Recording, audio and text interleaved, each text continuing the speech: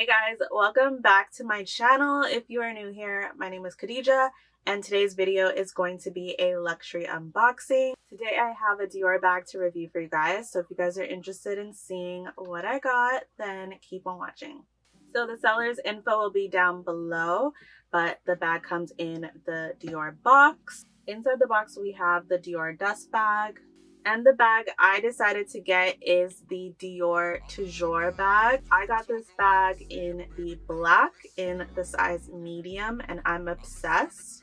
This bag does come in a bunch of different colors, but I think the black is timeless. This bag also comes in a variation of sizes, but I think the medium size is the perfect size for me and my lifestyle. So this bag is calfskin leather. We have the beautiful quilting all over the bag. My favorite detail on this bag is the Dior charms. This detail reminds me of my Lady Dior bags, which are my favorite Dior bags in my collection. This bag features light gold hardware. One thing that drew me to this bag is the versatility. I love a bag that you can wear in different ways and change the look of the bag. So like I said, this bag is a size medium. They do have a size large and a size small. The medium is great because it can fit so many things and you can dress it up or down by the way you carry this bag. This is my favorite way of carrying this bag as like a tote bag. One thing that I love about the bag is you can adjust the shoulder strap to make them long like this or shorter. You just have to pull the straps down like this. When you open the bag, it looks like this. One thing that I love about this bag is that it comes with a little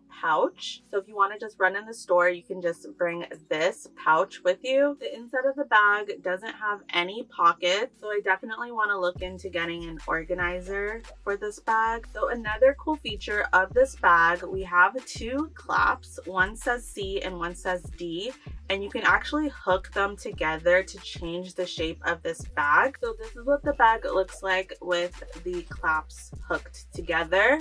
As you guys can see, the shape of the bag is a lot different. This looks like a totally different bag. I think this shape of the bag definitely reminds me of the Hermes Picotin bag. I feel like how I had it originally is like a good work bag, but when you make the bag look like this is like a perfect like evening night out bag.